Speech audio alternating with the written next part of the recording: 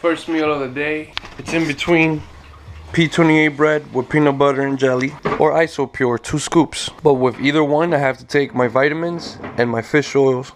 Obviously, I chose the 2 protein scoops because peanut butter and jelly sandwiches make me happy. So I'm gonna have that later at work. So now I'm having a cup of this rice right here. 1 cup measured with 4 egg whites. I just fry it all together. That's not mine. That's not mine.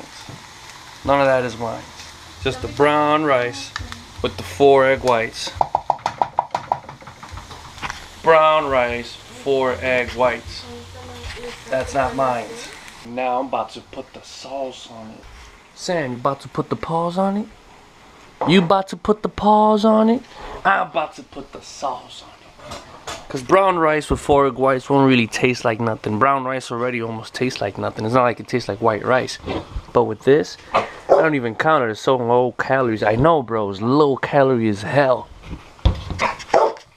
I know.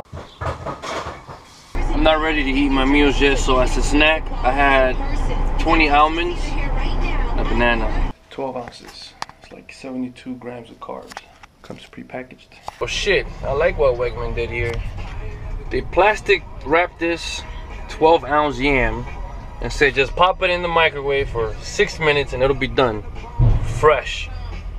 I think I'm gonna start doing that. Buying a whole bunch of these and just putting them in the microwave. It's very convenient. Time to eat my other snack. There it is. Remember, I still got my 2 meals and my P28 bread. Shit, I forgot to record it, but about 5 minutes ago I ate my peanut butter and jelly sandwich. I still got 1 more meal left, the chicken and carrots one. Remember, I had 2 chicken and carrot meals, each 5 ounces. And carrots, I didn't even count them. I just threw like 15 pieces in there, each baby carrot.